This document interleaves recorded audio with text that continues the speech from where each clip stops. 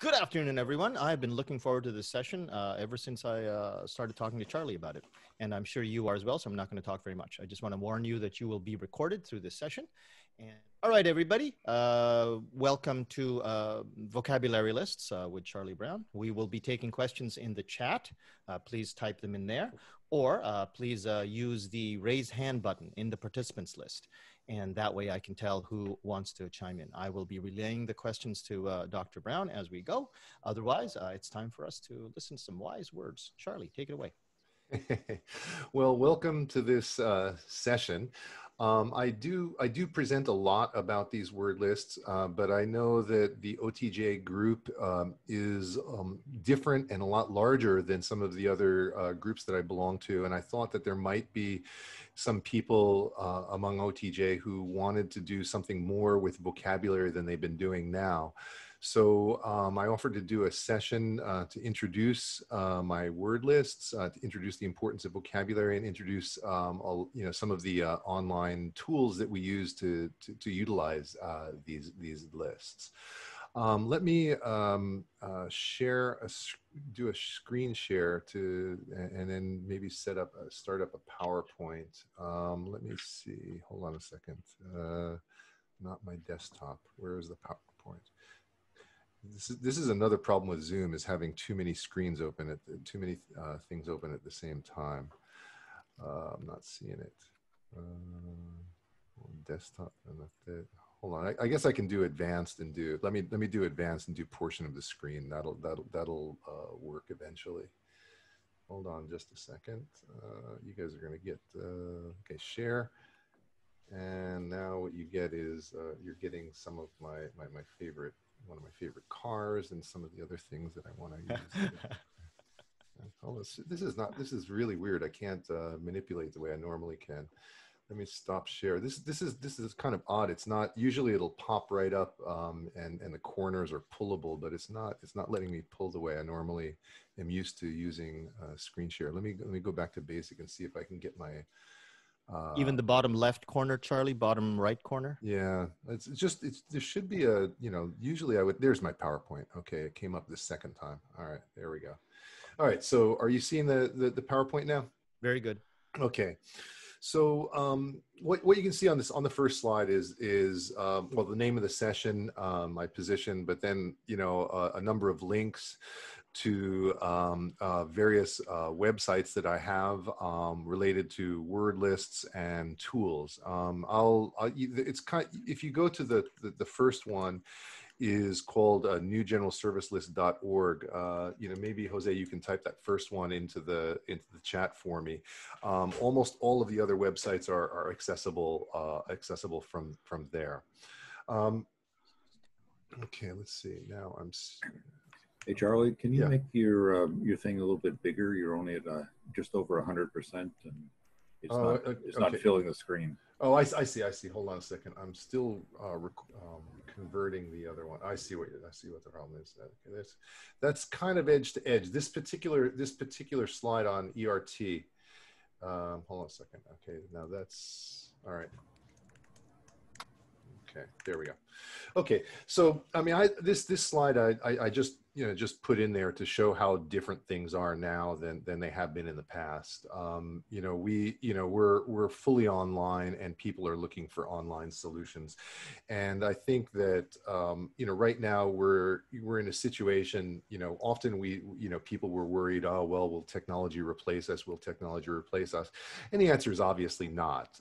But teachers who are good at using technology are the ones that are going to do best. And I think that's part of what OTJ is all about, and part of what many of the other groups in JALT are about, like JALT Call as well, is to try and help us to think through how we can utilize tools online for more effective teaching online. But the starting point for online, for me, always has to be pedagogy.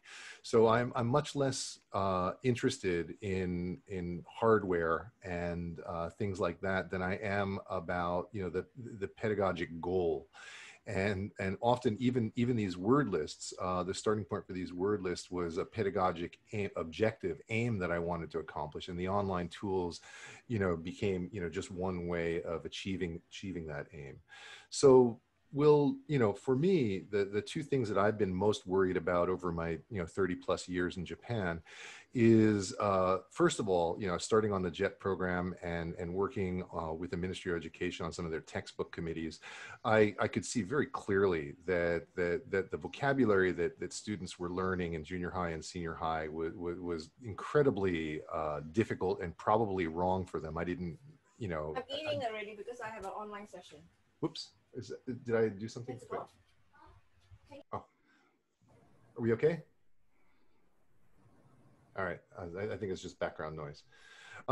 So I noticed that the vocabulary that students were studying was generally too difficult, and I assumed was incorrect. I did research later on that sort of gave evidence for that point, but also that they didn't have enough vocabulary, and that's something that the more I studied, the more I realized that the numbers game is very important when we're talking about vocabulary.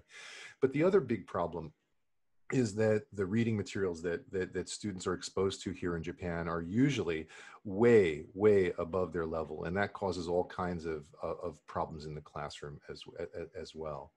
When we look at the total number of words in the English language, if you look at the largest dictionaries, the Oxford English Dictionary, the OED, and they throw out the number on their website, 600,000. And here 600,000 is referring to word families. So if we talk about the word accept, and we say the word accept, accepting, acceptable, unacceptable, all of those would be considered one word in a dictionary, a word family. So if we're talking about, word families or lemmas, like groupings of words, we're talking about 600,000 in the English language.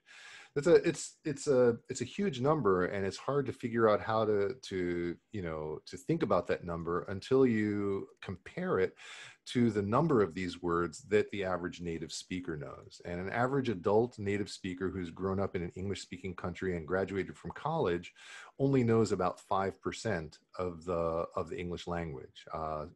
There's several studies that have pegged native speaker, college-educated vocabulary size is somewhere between 25 and 30,000. So I just took 30 because that's a nice even 5% of 600,000. So right off the bat, we're cutting away unnecessary words. If the student's target is to speak like a native speaker, they can ignore 95% of the English language and just focus on these 30,000. Sounds really good, but in practice, it's not really good. In Japan, after studying English for 10 or 12 years, the number of these 30,000 words that they know is actually only about somewhere between 2,000 and 3,000. So less than 10%. It's not only a problem in Japan. There's studies in other countries as well that show that non-native speakers of English, even after hundreds, if not thousands of hours of study, know far fewer words than the average native speaker does. A corollary problem to this is that English reading materials in Japan are too hard. Now, we said that in Japan, they know somewhere between 2,000, 2,500, maybe 3,000 words at high-level schools. But if you know 2,000, if you know the most important 2,000 words, the most frequent 2,000 words, what can you do with it? Well, if you try to read Time magazine, you'll get about 80, 81% coverage. And Time is considered to be, fairly difficult in terms of the reading level compared to something like a newspaper. If you try to read a newspaper, you get a little bit higher coverage, maybe 85%. So we're talking, a range of 80 to 85% for native speaker materials with the top 2,000 words. But if you try to use those same 2,000 words and read a Japanese high school textbook, you might be surprised to find that the coverage is actually much less. New Crown is one of the most popular books, 75% coverage, but actually with some of the other textbooks, it's even lower than 75%. So the reading materials that second language learners are reading is actually harder in some ways than materials that native speakers use. So what research shows is that 80, 85, 75%, those numbers are far too little to be able to read effectively. And so the absolute minimum, sorry, this is the recording from the previous session. Let me just get that out of the way. Okay, the absolute minimum for being able to read and guess from context is 90%, but the number that most people are throwing around these days is somewhere between 95 and 98%. And obviously, we're not there yet. Certainly, you know, Japanese students are only somewhere in the 60 to 70% range on average. So there's a huge gap there. And this sort of brings me to my own research, and that is basically to try and identify shortcuts for second language learners. So the NGSL, the New General Service List, I'm calling it a project now because we have so many word lists and tools. The NGSL project is basically about trying to create shortcuts for second language learners. We're trying to make very tight lists of short lists of vocabulary words that are going to help students to be able to read and guess from context or listen and guess from context without the help of dictionaries or a teacher. So as I said, 90% was the minimum, and the New General Service List actually hits that. So what I'm going to take you through, you know, probably over the next 30 minutes or so is a real quick, you know, sort of whirlwind tour of the 7 different word lists that we have, some of the assessment tools we've created, some learning tools that we've created or we're using, and some analytical tools, one that we created and several that we're just using. Everything that you'll see here is open source and free, so hopefully it will be of use to you. Charlie? Yes.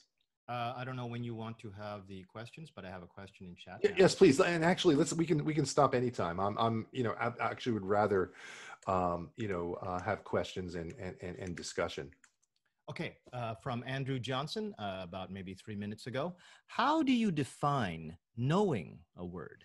That's a very good question, and I don't have those slides in this PowerPoint, but to put it simply, Paul Nation has identified more than 20 aspects of knowing a word, ranging from receptive to productive knowledge, you know, being able to recognize a word, being able to spell a word, being able to pronounce a word, being able to use it in a sentence. There's a huge range.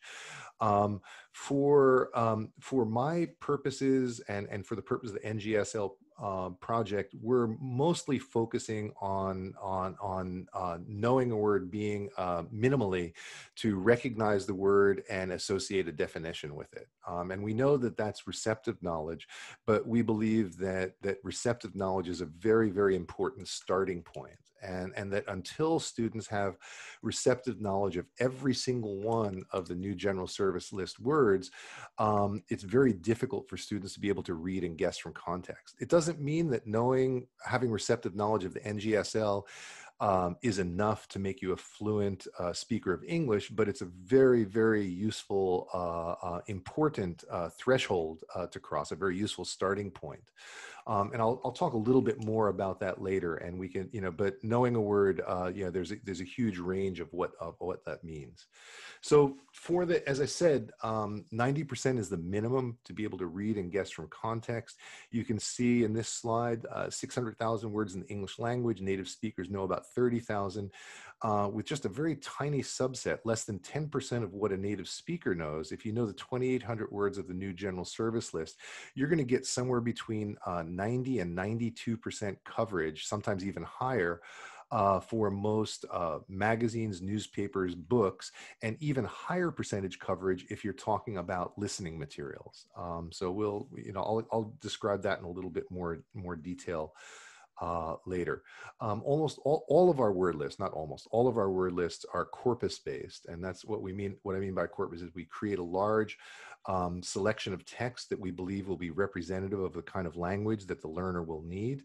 And then we analyze that corpus and we try to figure out what are the most important words. For some of our lists, that's just the starting point. It's modified after that by input from expert teachers and expert lexicographers.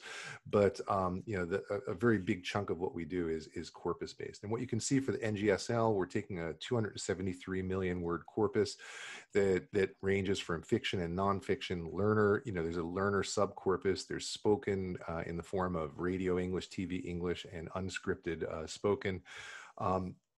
Wide range of English language materials. Now, how can we get such high coverage? How can we get such high coverage with so few words? This has to do with a mathematical principle known as Zipf's law. And I think even if I read it out loud, it doesn't really make that much sense to most people. But it basically states that frequency decreases with rank. More precisely, frequency is inversely proportional to rank. Everybody got that?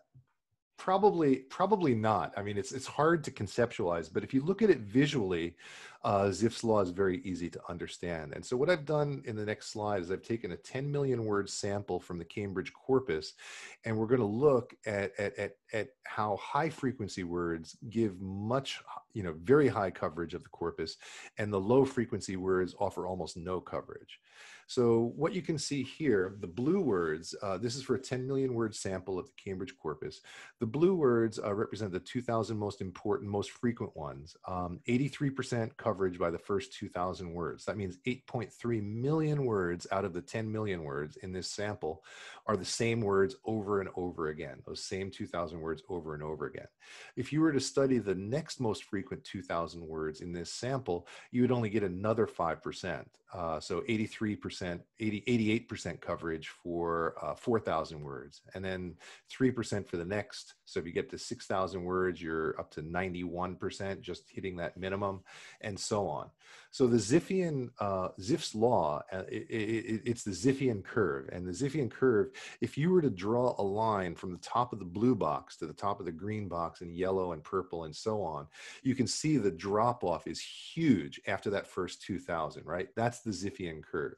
So what we're seeing here is the disproportionate importance of the highest frequency words. And that's why I said that at least receptive knowledge of every single one of the NGSL words is essential, because if you don't know those blue words, and say for example, your students were studying only the green words and the purple words and the yellow words, no matter how many thousands of words they study, they're never going to be able to hit that 90% threshold. It's mathematically impossible. So that's why, Charlie? Yes.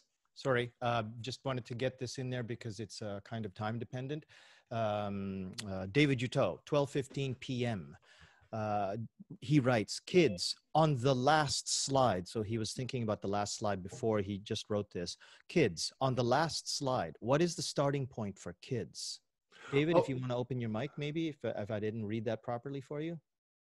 It's one slide, two slides before now. Okay, hold on a second. So this slide? Yeah, somewhere, maybe one more before that. Somewhere where I saw kids. Okay. Kids, NDL. Yeah. So you'd like to see that before like you want me to jump ahead to the kids corpus? No. If you're going there, I'm no. This is and I can absolutely, I'm happy to jump around. No. And this can even show you, just to show you the next slide, which will show you. I have 2 new word lists that we're releasing this month. They're already finished. We just haven't put them up on the website. One of them is you can see. Let's start with the yellow. So if you look on the very far left of this slide, 600,000 words, you can see the yellow 2,800. Those are core daily vocabulary. In my opinion, those are the words that every single EFL learner must master first. These are words that occur everywhere, and if you don't know them, you mathematically impossible to get to those high coverage figures that you want. But step 2, after you've learned the high frequency words, I think the next slide sort of just moves so this, let me see. I don't know my slides well enough here. Yeah, there you go. So step 2 is to learn special purpose words. After you've mastered the yellow words, then you combine that with a green list, and you're actually learning 2 word lists together, and that gives you very high coverage within the specific genre that you need to be proficient at. And so we have four special purpose word lists, one for academic vocabulary, one for TOEIC, one for business English, and one for fitness. The fitness is one of the ones we're releasing this month. But also we have subcomponents of the new general service list. One of them is the new general service list spoken, which I'll talk about in a few minutes. That's 700 words that occurs very, very frequently in spoken English. So if your focus is only spoken English, that's the word list you want to be working with. But if you're focusing on children's English and you're teaching young learners, there's a very, very old list known as the Dolce word list. It was made in 1936, and it wasn't corpus-based, and it wasn't made for second language learners. It was made for first language learners. And I really felt, in the same way that the new general service list needed to update the 60-year-old old general service list, I felt that the Dolce list needed to be updated as well. And that's what we're releasing this month. And the coverage figures are absolutely wonderful. So we'll, I'll get to that. If we just go in order, I'll probably get to that in about 20 or 30 minutes. But if you have to go early, I can jump ahead to that. No worries, no worries. Thank you. Okay. Just continue at your own pace. Yeah. So, what you can see is, the way I've got this graphic is that, after you learn the yellow words, you go on to learn, some special purpose vocabulary related to the area that you need to achieve in. And for not all, but for many students in Japan, many of them have the goal of going on to study it, going on to live in an English-speaking country, to go to attend college, and attend graduate school, to do something academic in an English-speaking country. And what many studies have shown is that the vocabulary used in academic settings is very different from general vocabulary, and in fact is very difficult. It's much more difficult. You're learning a lot of technical words.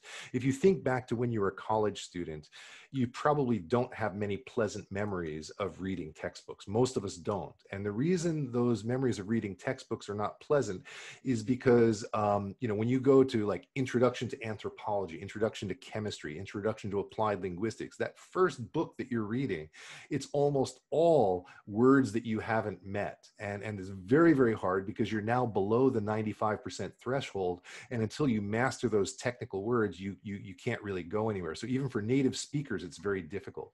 So what we did is we updated, Avril Coxhead created a academic word list in 2000. It was a very good list. It still is a very good list. But that list went together with the old general service list, which was very outdated. So we created a new academic word list to go with our new general service list. And we get a little bit higher coverage for a little bit fewer words. And that's what you can see with this one. So here, if you see, we've created an academic corpus. I'll show you the makeup of it in a moment. 283 million word academic corpus.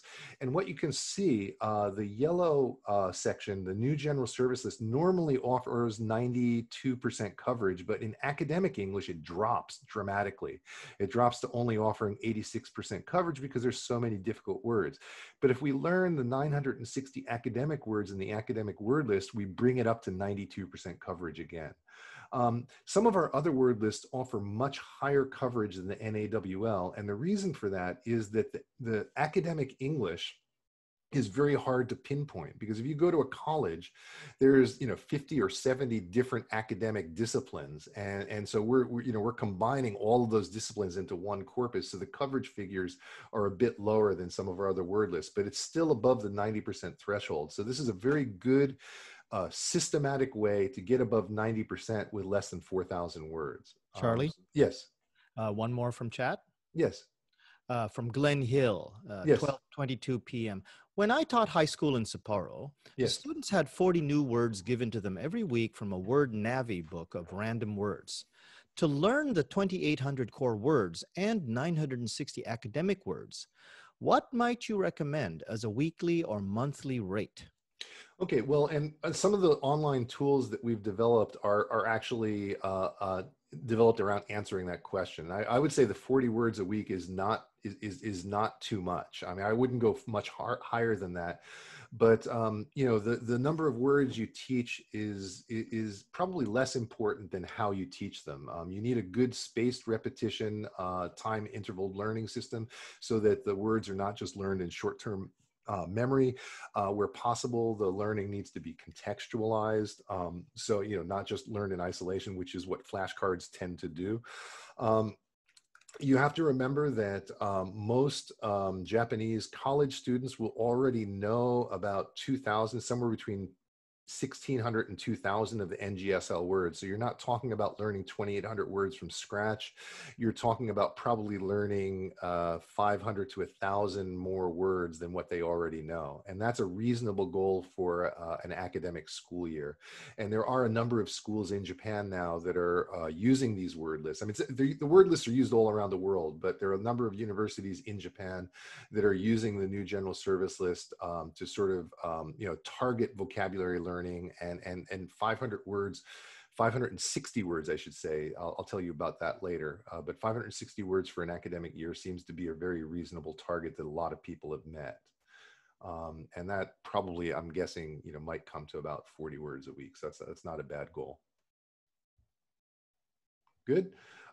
This is just a quick slide to show you the coverage. Not the coverage, the makeup of the NAWL. Cambridge English Corpus, 248 million words of academic English from Cambridge. But we also felt that academic lectures are very difficult for students. And so we put in 1 million words from of American academic English from the MyCase corpus, and 1 million words of British academic spoken English from the base corpus. We also created a sub-corpus of 100 of the top selling academic textbooks, and that was the makeup of the new academic word list. And what you can see here is that the original GSL offers 84% coverage for general English, whereas the new general service list is about 90. And if we combine the old GSL and old AWL, we're getting about 87% coverage, whereas the new ones combined give about 92% coverage. So they work together pretty well, and they give a bit higher coverage than the old list that they replace. We've also created a TOEIC word list, not because I'm a fan of the TOEIC test. I'm actually not a fan of the TOEIC test, but it's a high stakes test that all of our students have to pass. And I felt like, vocabulary learning is one way that you can quickly improve your score. TOEIC is supposed to be a test of business English. I would argue that it's not. That's why we also released it the same year. We also released a business English word list, which we consider a more proper business English list. But for the TOEIC service list, what you can see here, we have a 1.5 million word corpus. This is the makeup of the corpus. You can look at that slide later. But for the 1.5 million word TOEIC corpus, the new general service list actually offers very good coverage by itself, about 94% coverage.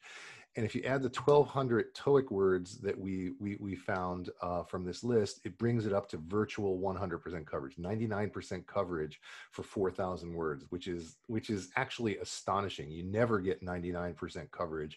We shouldn't be able to get 99% coverage, but the reason that we can get 99% coverage is because this is test English, not real English. So the fact that we got such high coverage is another indictment of the weakness of the TOEIC as a real test of real English proficiency. But this list is a very good list if you need to prepare your students for TOEIC.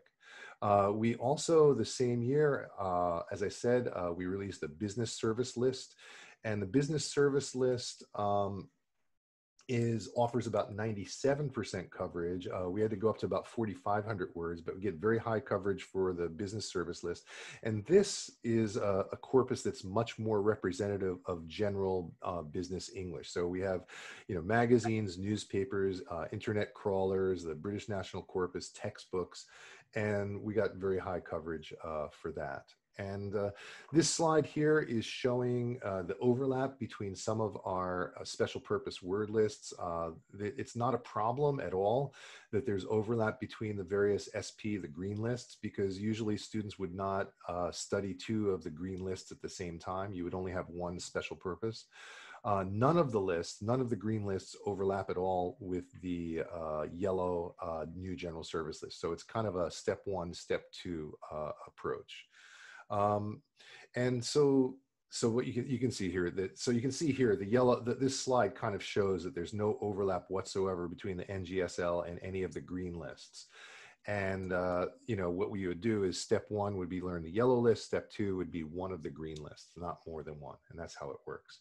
Now, the fitness list, this is related to a project that I've been working on the past 6 months, which was helping a gym, you know, who was an American gym that was coming to Japan. They wanted to have an English medium gym in Japan, and they wanted to identify what were the most important English words for fitness English. And so what we did is we created a corpus of about 10 million words of fitness English.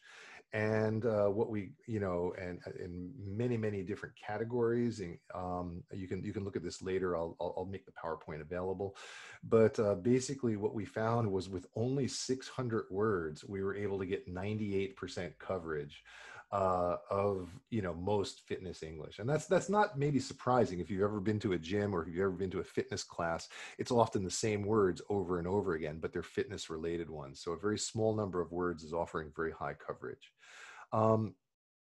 We also have the spoken English word list. And this is the three subcorpora inside of the new general service list: radio, spoken, and TV.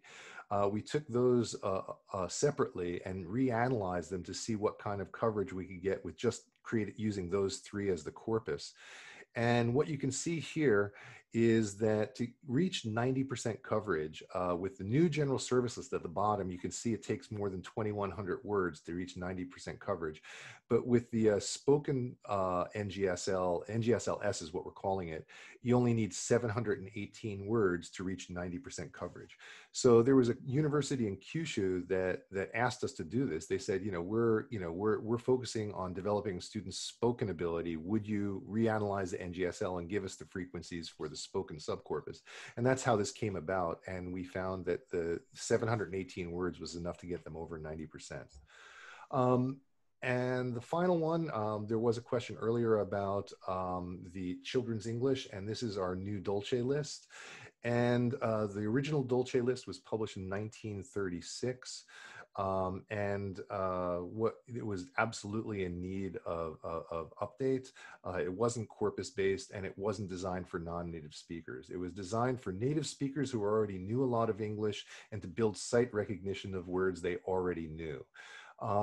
But what I've seen in my 30 years here in Japan is that a lot of publishers, a lot of the EFL publishers, a lot of schools, a lot of textbooks are using the Dolce list as the word list for students. And I realized that probably wasn't pedagogically the best solution. And so we decided to apply the same kind of corpus principles to creating a new children's word list as we did to all of the other lists I've introduced to you. So the purpose of our new Dolce list is more focused on the needs of non-native speakers.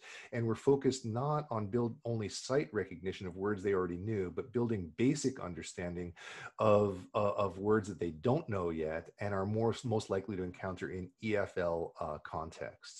So the corpus is about 2.5 million words. It has a huge chunk of it is children's graded readers, which is something that a lot of our students are exposed to. We have a corpus of the elementary textbooks that are being used by the Ministry of Education right now, as well as middle, junior high school textbooks as well. We've got a good number of picture books, L1 picture books like Cat in the Hat kind of things, and a huge chunk of EFL textbooks, which is often something that our students are exposed to. We've also identified about 500,000 words of English from top YouTube videos, YouTube channels for children, and we were able to identify those using Statistica. That helped us define some of the most popular children's YouTube channels. And what you can see here is that just the top 128 words of the new Dolce list gives 50% coverage of the corpus. So that's huge. That's a really high coverage for a very small number of words, much more than the original Dolce list. The old Dolce list, which doesn't really have any empirical data supporting it, claimed that they were able to get 70% coverage. And so we'll just accept that at face value. But if you compare the 315 word mark for our new Dolce list, we're getting about 8% more coverage than that. So 78% coverage. And we reach 90% coverage at 876 words. So that's, I think we're publishing it at 875 or 876 words. And that will be, that will be out. The list is already done. We just haven't put it up on the website. And this is the website. So, basically the rest of the time, what I wanted to do is to take you through some of the tools that either we've developed or that we put our word lists up on. So all of the word lists are downloadable from this website. All of the tools are either downloadable or linkable from this website. There's also a good number of research articles published on the word lists, and we've got a running list of those on this website as well. Let's see. So what you'll see, so this is kind of a summary of what's on the list right now. I've also took the time to write definitions in simple English and Japanese for at least a couple of the word lists. Those are free and downloadable as well. Okay, so we've gone through the word lists. Now, in order to use the word lists, to make best use of them, you need good assessment tools. And actually, one of the best vocabulary tests that's out there right now is known as the new general service list test and the new academic word list test.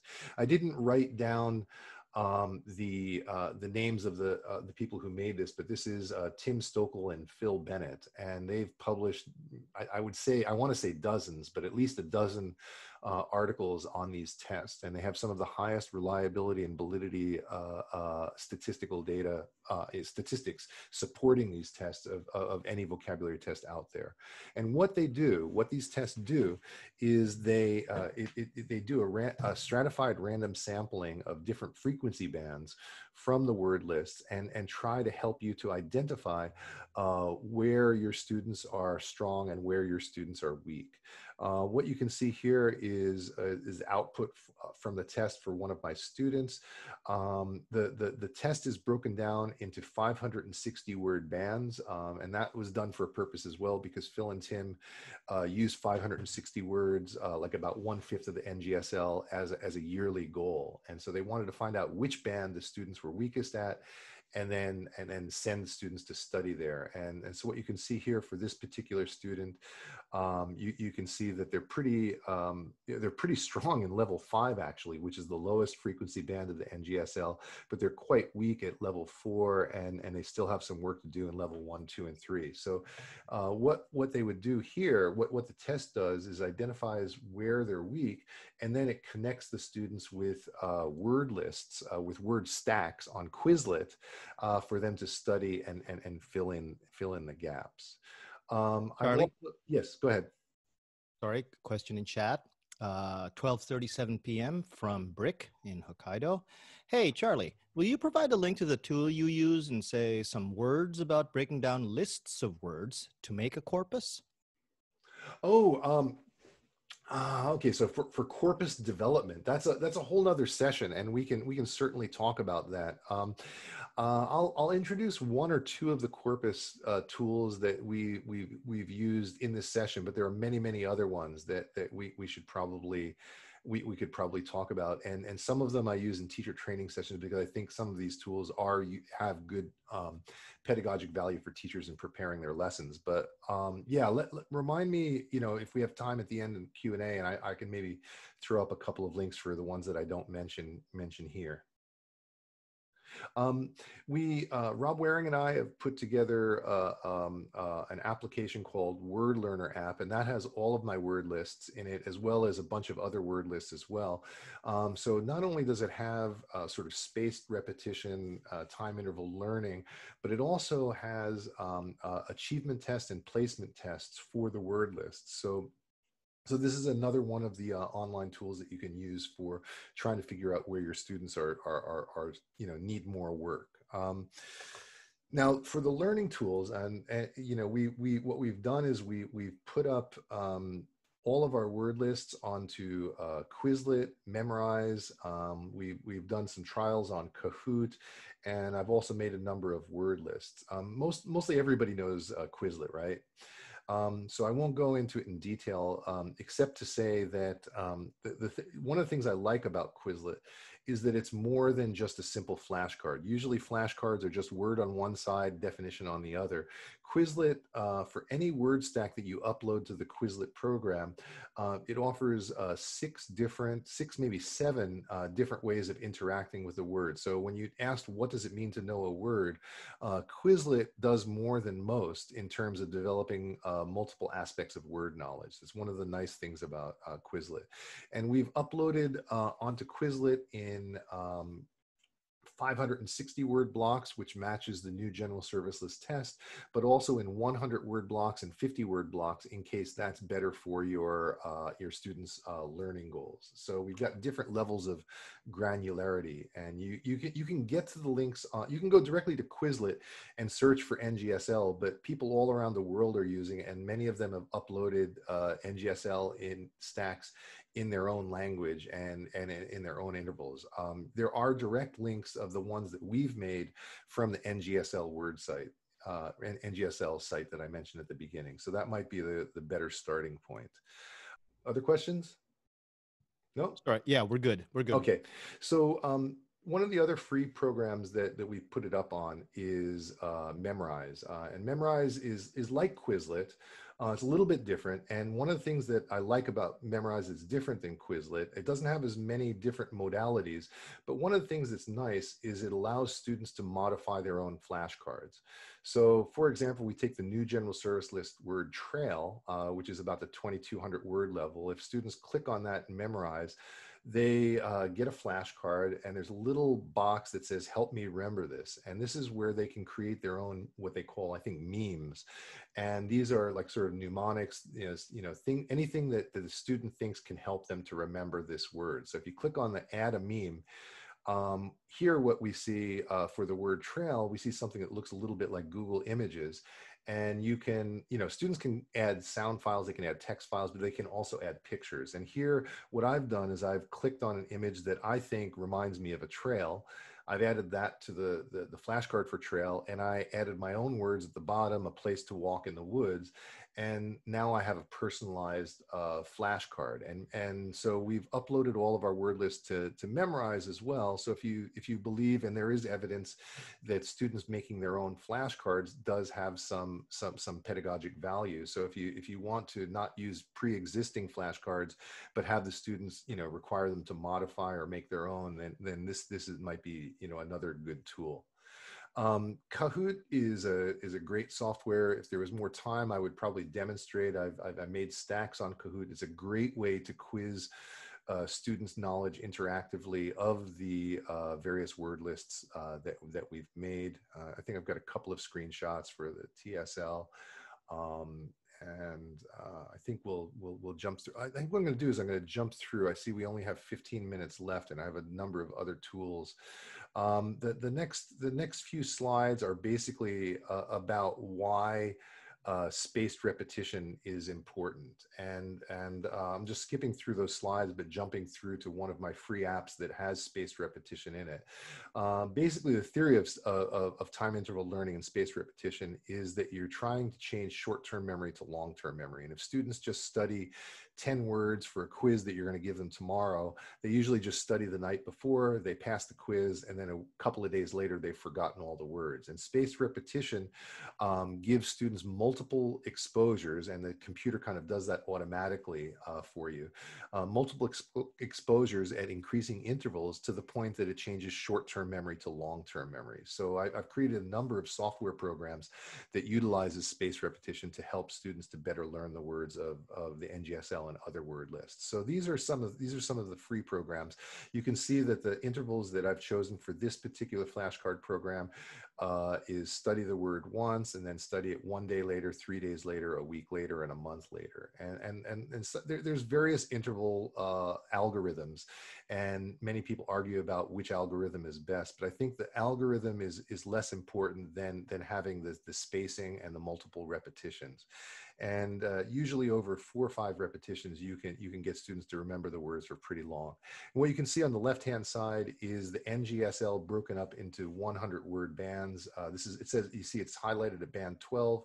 That means if you scroll down, there's 100 words at the 1200 word level. Students can click on the words they want to study. They're automatically added to the flashcard, and then they can study them.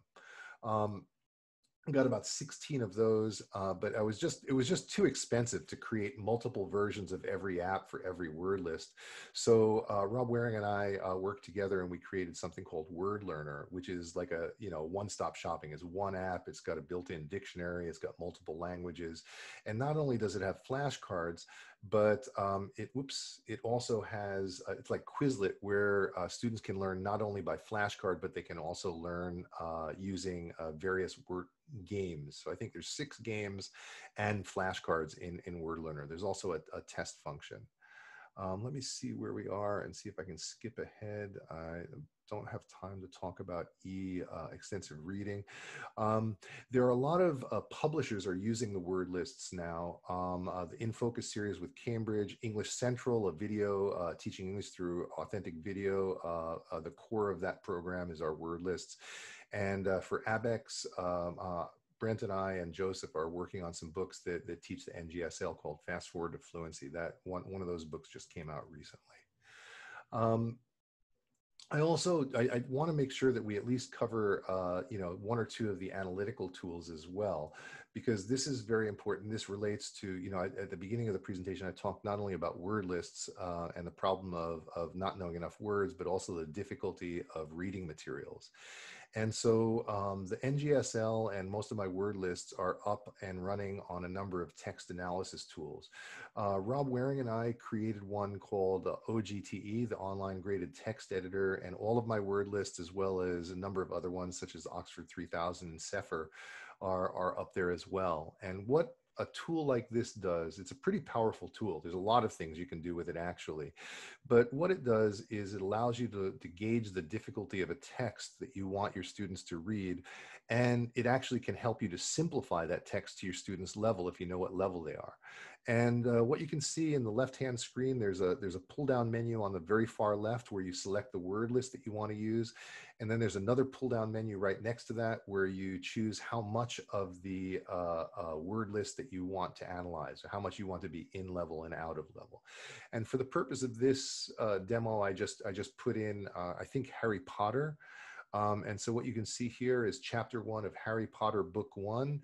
And I've chosen the entire NGSL, so 2,800 words. And what you can see is that if you know just the 2,800 words of the NGSL, you're getting about 94% coverage for Harry Potter. And you can see the color coding helps you to see which words are in level and which words are out of level. The red words are out of level and potentially words that are difficult for your students. So what you can do is you can go back and look at the red words and decide whether or not you want to pre-teach those red words, or if you want to actually simplify the text and edit out those red words and use simpler words that your students might know. So the tool is very useful and powerful in both of those ways. A lot of people who are writing graded readers are using this tool. Teachers who are simplifying text for their students are using this tool. And if you're just trying to analyze, if you know what your student's level is and you want to find out if the text is above that important 90% threshold, you can also use this tool.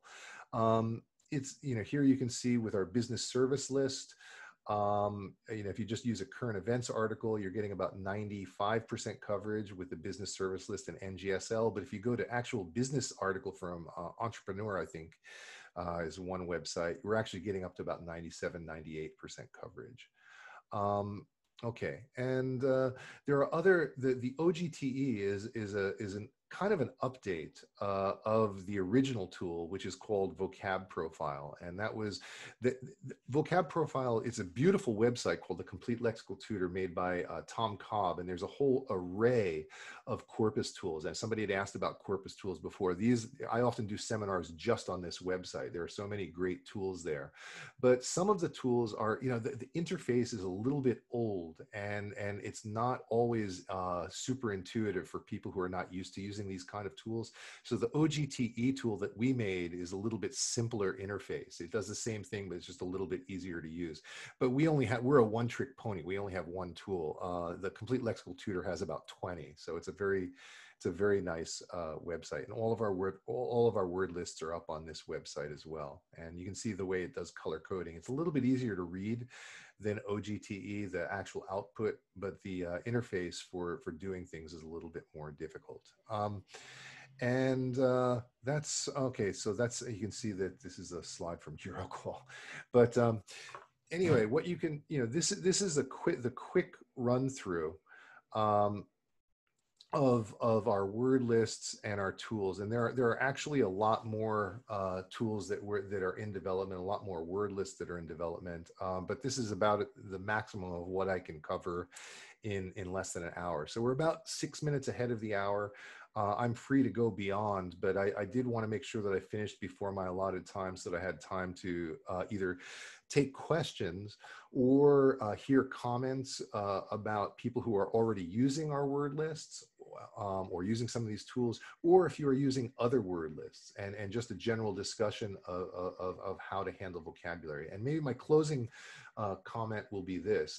It took about 10 years to develop all of these word lists and all of these tools. And this is obviously pre-COVID. So we were doing this, we were creating these lists and these online tools with the assumption that vocabulary is one of those things that could be done, taught systematically outside of class. So that you would have more time in class to focus on other things and be able to add something that's very important, yet you don't often have enough class time for. So we're kind of designed for asynchronous learning, outside of class. And I think that a lot of the things that I've talked about today can very easily be used in this era of emergency remote teaching. So maybe that's where I'll stop and take questions and comments. Thank you. And I'll stop the share screen. Okay, thank you very much, Charlie Brown. So might I just suggest that before we take questions that we unmute our microphones and perhaps put on the cameras and give him a big round of applause. Thank you very much, Charlie Brown. Thank you. Okay, so first of all, for the questions, I'd like to just invite you to use the raise hand function in the participants list if you would like to ask over microphone. Otherwise, I'll start by reading out the question in the chat. We do have one. Glenn Hill says, you can lead a student to water, a word list, but how do you make them drink? That is, practice properly instead of just doing it. No, absolutely. That's a fantastic question. One that I've struggled with for especially the past 10 years. When I sort of identified, I think it was 1992 or 93 when I discovered this approach to spaced repetition, and nobody had done it digitally yet. And so I was real excited, and I started making all of these online tools and really convinced of the sound pedagogy. And I'd get up and I'd give these speeches to my students, and they'd be amazed, like, wow, Charlie, you know so much about vocabulary. This is so important. I want to do this. And then it just wouldn't go anywhere. And, I got to make the interface better. And I make the interface better. Didn't really go anywhere. And I never really got the pickup that I wanted. And a couple of things that I've thought of over the years is, number one, and I think most important, is that it absolutely, if you want your students to do it, it absolutely has to be a part of their grade. And so it doesn't have to be a huge part, but I think, I found that even if I just make it 10 to 20% of their grade, and you make it more along the lines of not how many words they learn, you can do that if you want, but I just sort of make it more along the lines of whether they do it or not. If you're in this app X amount of hours or X amount of time, I'm going to give you 100% on that 20% of your grade. And if you don't, you get a 0 on that 20% of the grade. And you know what? That motivates them a lot. And the really funny thing is that, I introduced spaced repetition to English Central. I introduced spaced repetition to a lot of these other kinds of sites, and everybody is reluctant to begin, and they really don't want to begin. And you give these great speeches and they still don't begin. But once it's part of their grade and they actually begin, it's amazing how quickly they get into it. And once the students realize how many words they're learning and how effective it is, and how much more interesting it is compared to other ways of learning. You get like sort of positive momentum. The hardest thing is to get the ball rolling initially. And so bring the horse to the water, but how do you get them to drink? Make it part of their grade. But once you make it part of their grade, then heap praise on the ones that are doing it, and put them in small groups and talk about the experience of doing it and brainstorm how to make it better. I mean, we had a session on student voice, and I think my whole approach to teaching is that way. Is I try to make, I may give goals, but I make it as student centered as possible about how to get there and getting students to talk about it. So Charlie, which one of these apps actually does record the amount of time that they spend on it? And how does a teacher get that? I would, in terms of actual minutes, I'm not sure about that, but I think the most amount of data recorded would be in, among the free ones would be Word Learner, and Quizlet also. I think Quizlet has an LMS now, so I'm not sure if that's free or paid, but they do have a learner management system now, and you can track via Quizlet as well. If you're, I know many people are already using English Central. If you've got your students, paying for that and buying that, that actually has a very comprehensive learner management system and a lot of data on how much work the students are doing, how much time they're spending, how much they accomplish, what words they're having difficulty with, and so on. I actually like that about Quizlet. I think, one of the things about Quizlet that's very cool, even the free version, is that they put in very, very easy to understand sort of graphic presentation of what words that you get correctly a lot, what words you get incorrectly a lot, what words you haven't studied yet, what words, and so it's very easy for students to see which words they need to spend more time on. So I'm a big fan of Quizlet, actually. Okay, thank you very much. The next question, I believe, will be from Cassie. She has her hand up in the list, so go ahead. Actually, it's totally relevant to the topic that you're addressing now, and kind of similar to what Glenn asked. I was going to ask you, or I'll just type in the chat too. So one of my schools, they are now deciding that I have a required reading class, and I've just been using like select readings, A to A1 level for this particular class. And they just decided, okay, 10% will be dedicated to vocabulary, but you can decide how you want to do it. So I was wondering, I was going to ask you which app would you recommend, but then if you do recommend Quizlet, how exactly would you determine how to grade and score? Well, I mean, I think, what you have to do, I mean, every teacher has their own way of doing this, but, I would say, number of words, right? Number of words encountered, not necessarily learned, not necessarily gotten correct, but, if you set for your students a goal, you gave the students, for example, the new general service list test, and you found out that most of your students were weak in band number 4. That's about 560 words that are very important for them to know. And so what you could do is say, okay, here on Quizlet, we have those 560 words, and what I'd like you to do is by the end of the semester is I want you to study every one of those words. And it doesn't mean that they have to master them or get them right, but, like set a numerical goal, and then, find some way to figure out how many of those words they've encountered. You can either, the learner management system would be the easiest way.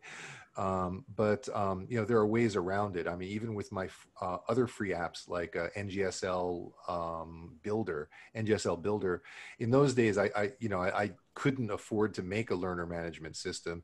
And so I just created an emailing function so that whatever words were in each box or stack could be emailed to the teacher. So it's a lot more work for the teacher, but it was a, sort of an easy workaround not having a learner management system. And there and part of it is just thinking outside the box a little bit creatively. There are different ways for each of these programs to gather data on what your students are doing. Thank you very much. And thank you, Cassie, for a great question, because I think that one's really at the back of everyone's mind, isn't it? Okay, Colin is next, and he had a question in the chat. Would you like to just do that? Go ahead. Thanks, Adam. Hey, Charlie, good job. Thanks, my friend. Yeah, a question for you.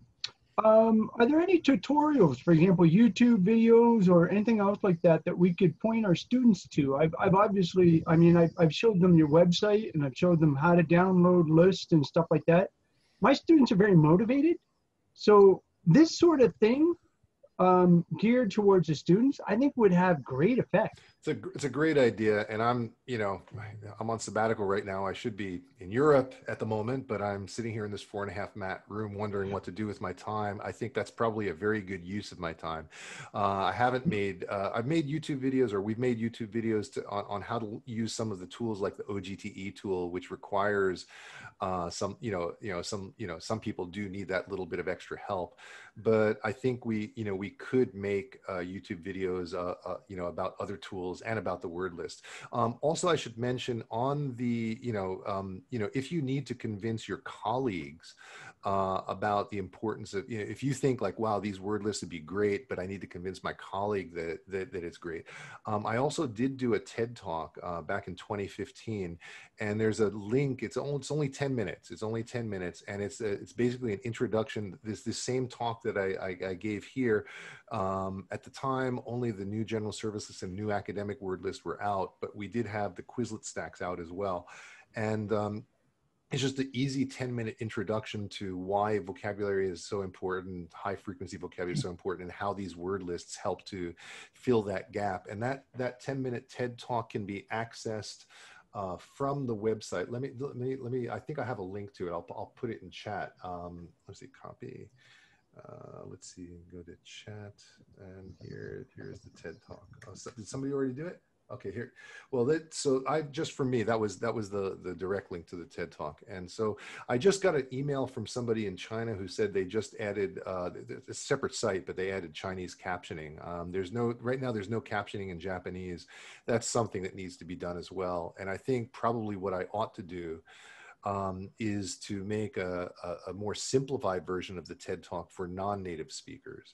So instead of 10 minutes, geared at non-specialists, which is what TED is, do maybe 3 minutes, focused at students. And that's definitely something I should do, and I will do. That's a great suggestion, Colin. I was going to also suggest, I also have some other ideas as to how that could be done. And I think it involves recruiting students. But anyways, if you're interested, we can talk about that. Yeah, later. Please. And, I won't be able to recruit students this year because I'm on sabbatical and pretty much not allowed to do anything with my university, which is really frustrating because I'm an online learning specialist. And so this era, of COVID not only smashed all of my plans to be overseas this year, but also I can't help my colleagues when at a time where I'm actually in a position I could be helping my colleagues. So I'm not going to have access to my students or teachers for another couple of months, but I do have time and I do have energy. And,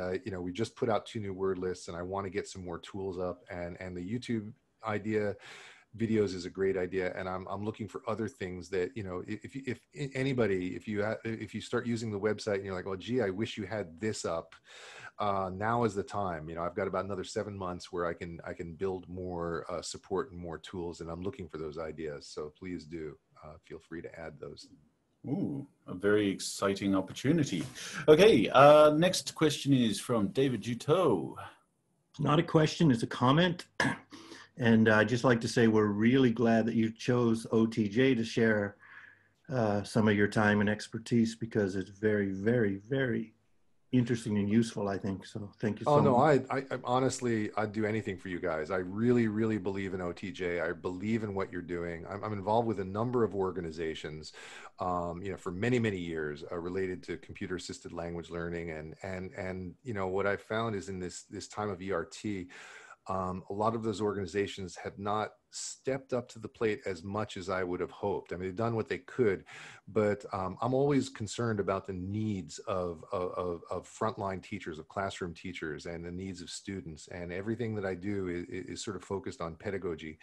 And I can, sense really kindred spirits in you and Jose and everything that you've done for us. And I love this organization and the energy.